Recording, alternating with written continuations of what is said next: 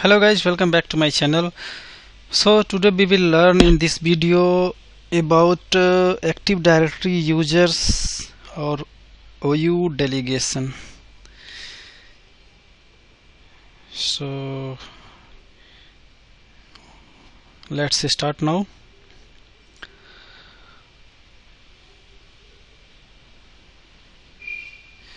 Just I want to explain something about user or OU delegation. Suppose if you are going to create any user and if you want to assign that user to a specific permission, like he can create user or reset password or join client machine in a domain, or user can delete any user or objects of Active Directory. So for these all things we will delegate Active Directory users.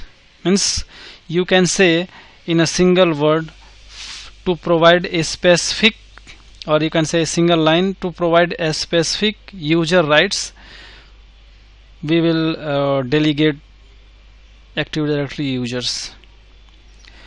So let's start now. But before go ahead, just I want to request you, please, if you not subscribe yet my channel, please subscribe my channel, so that if I'll upload any other new videos, then you can view and watch. So let's start now. So this is my domain name, that is test.lan, and suppose you have created one OU, that is test user OU. I have already created it.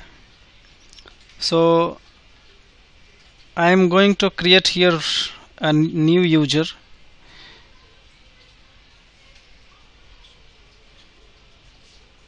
That is I am going to keep here username like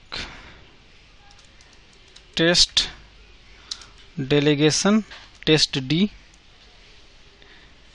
and I'll keep the same in user login name also.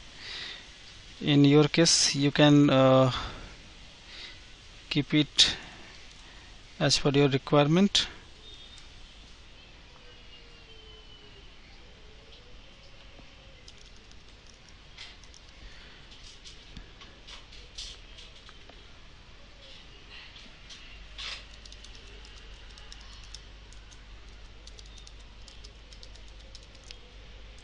One minute. So I have created this user, that is test D. So we can delegate user in a two way. Either we can delegate the particular user, or you can say specific user, or we can delegate group. So here I am going to create one group like help desk. This is just for example I have created here, and I am going to add this test user in the help desk group, so that I can show you by delegating with the username or with the name of group. So you can just click here, add to a group, type here help, so it is help desk. Okay, successfully added. You can see here also help desk user members test D. So test D is a member of help desk group now. You can see the same from here also. help desk. If any user will be created in Active Directory, then it will be the default member of domain users. So now let's start to delegate. Next, you can see here select user and groups, means either you can delegate through the username or the groups. So here I am going to delegate the user, that is test D. You can click on check now, or for testing you can also delegate from the user group name. So if you want, you can also check by typing help. So help desk, as I have created help desk as a user group, so I'm going to remove, but just will check by username. But if you have 3 or 4 users or many users, then it will be better to delegate from the name of groups. And click next. You can see here there are 2 options: delegate the following common tasks or create custom task to delegate. So if you will go with this option, create custom task, then you have to create by selecting this, like connection objects, DNS zone, scope, and here the many more options. So as per requirement you can delegate from here, custom task to delegate, or you can delegate from the delegate following common task option. So there are many more options here, like create, delete and manage user accounts, reset user password and force password to change at next logon, read all user information, modify the membership of group, join computer to the domain, manage group policy links. So for testing,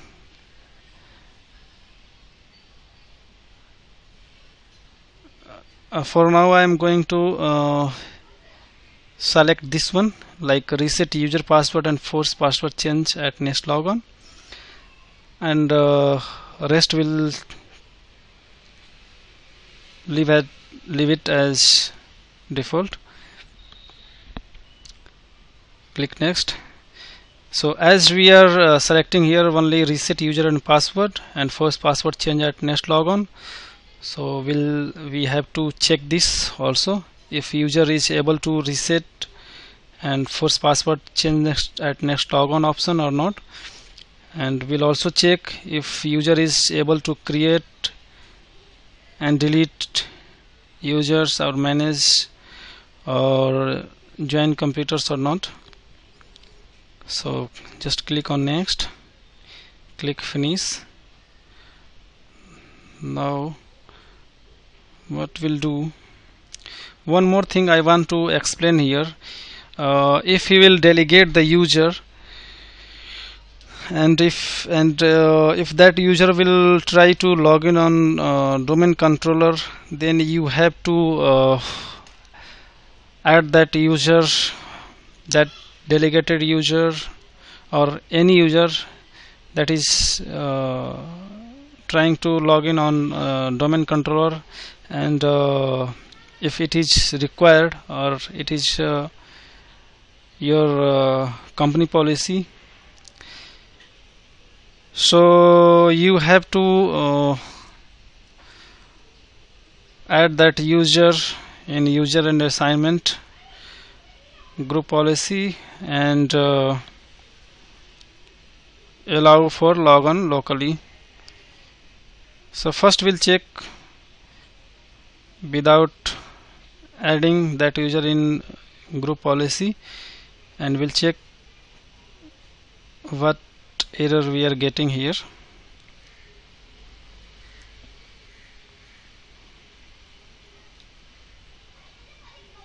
So we'll select other user. We have created user test space D, password, and you can see the sign in method you are trying to use is not allowed. For more info, contact your network administrator. Yes. So what we'll do, we'll log in here.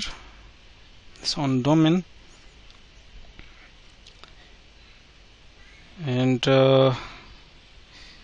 open group policy management.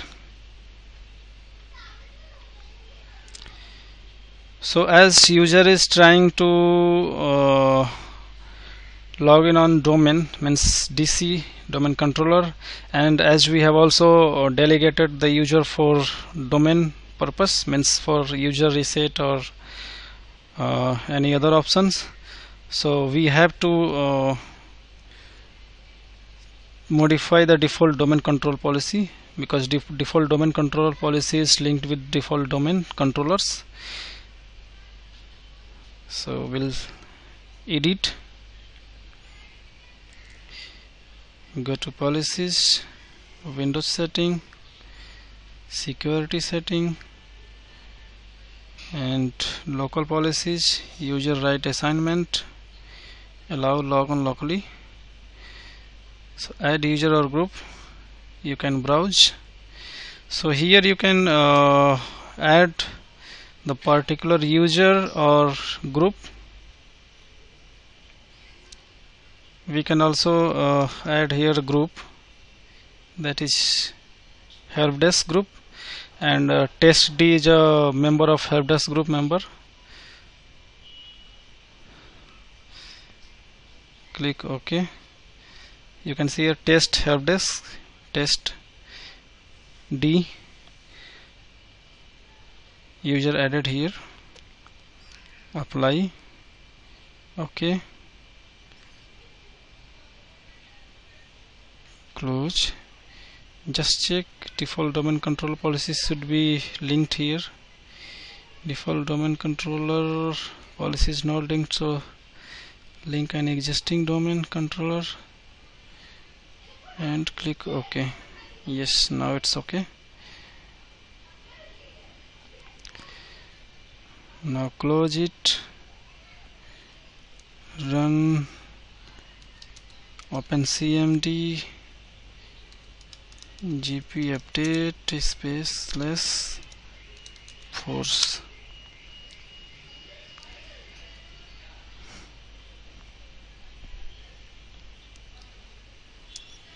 Computer policy update has completed successfully, and user policy also completed successfully. Now we'll sign out.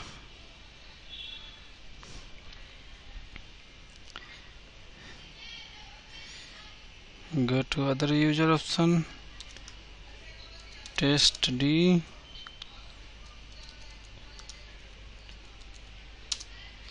Yes, so now you can see user is successfully logged in now, and as we have delegated this user, so now we'll check.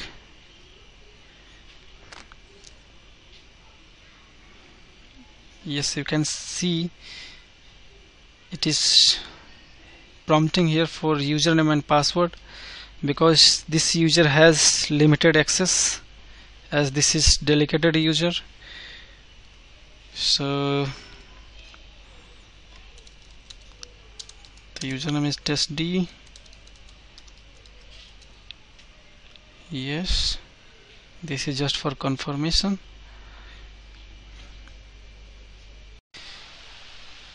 Yes, so server manager console open now. Now we'll go to Active Directory users and computers, and we'll check by resetting user ID password and force to change password at next logon. So you can see here one more thing.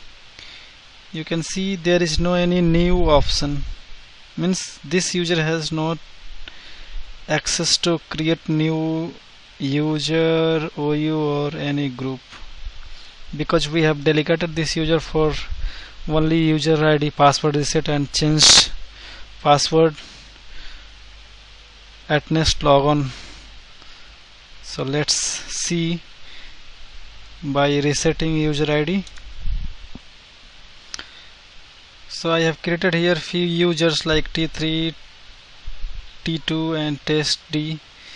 So as we have delegated this and test D user and logged in with this also. So now we'll check by resetting T2 user password, reset.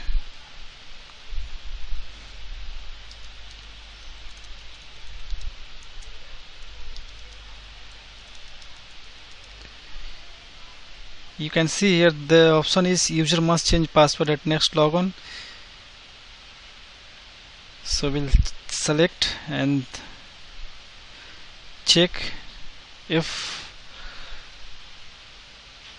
it is okay or not. Yes, so you can see the password for T2 has been changed. Yes, so that means our delegation for user reset and force to change password at next logon is working fine. So guys, in this way you can delegate the users. We can also test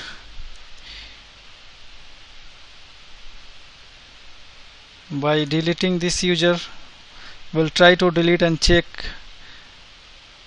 if this test space D user is able to delete, or you can say this delegated user able to delete T2 users or not. You can see you do not have sufficient privilege to delete T2 or this subject